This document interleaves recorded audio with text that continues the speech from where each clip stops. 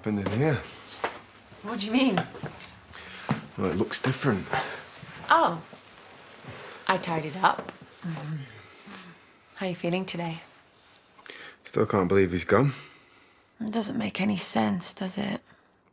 Instead of hanging up on him, I should have went up there and talked to him. Maybe I could have helped. No one could have predicted what would happen. He died thinking that I'd turn my back on him. He deserved better. Hey, stop beating yourself up about it. None of this is your fault.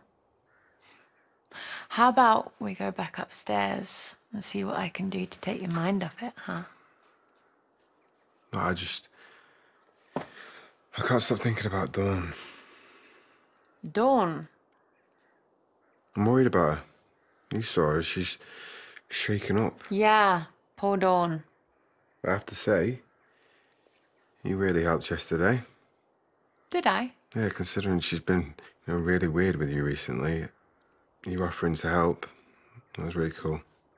Well, it's times like these we all need to pull together. She's such a frail thing. She's not strong enough to cope with something like that. She's stronger than you think. You know what? We should totally check in on her later. Really? She obviously means a lot to you. And you mean a lot to me. So, let's put on a united front and show her who her friends are. Thought you could probably do with getting out of the house. We've both been so worried. I'm all right. You're not all right at all. Look at the state of you. I've just had a lot to deal with. Finding Ben, it's really messed me up. I'm not surprised. We don't have to talk about it. There are those moments in life that stick with you. The painful stuff. It's always there, under the surface. I found a body once. My best friend, Nadine. I didn't know that. Why would you? It's taken a long time to be able to talk about it without falling to bits. She took her own life. Oh, God, I'm so sorry. I tried to help her, but it was way too late. I'll never forget how cold she felt. How'd you cope with it?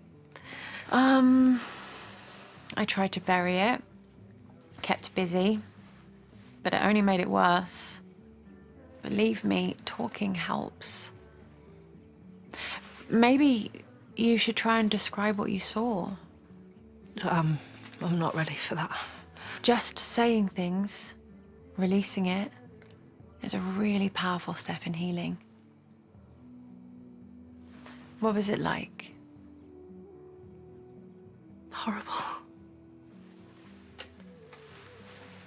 Describe it. I can't, fine. I'm sorry. Just seeing him there with all that blood, it's just brought up a lot of stuff. Like what?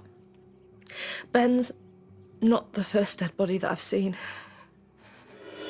It's like death follows me everywhere I go. Who else did you see? Come on, you're with friends. You can tell us anything. You don't have to put yourself through this. Billy, she was about to open up. You obviously didn't want me to hear something. It's not like that. Okay, so tell me what it is, What's the big secret? There is no big secret. It's my Uncle Max. He died when I was 6 and they put his open casket in the living room. And seeing him there, it just gave me nightmares for years. You're obviously a very sensitive soul. Yeah. And it is way too early for me to be speaking about Ben, so I think I better go.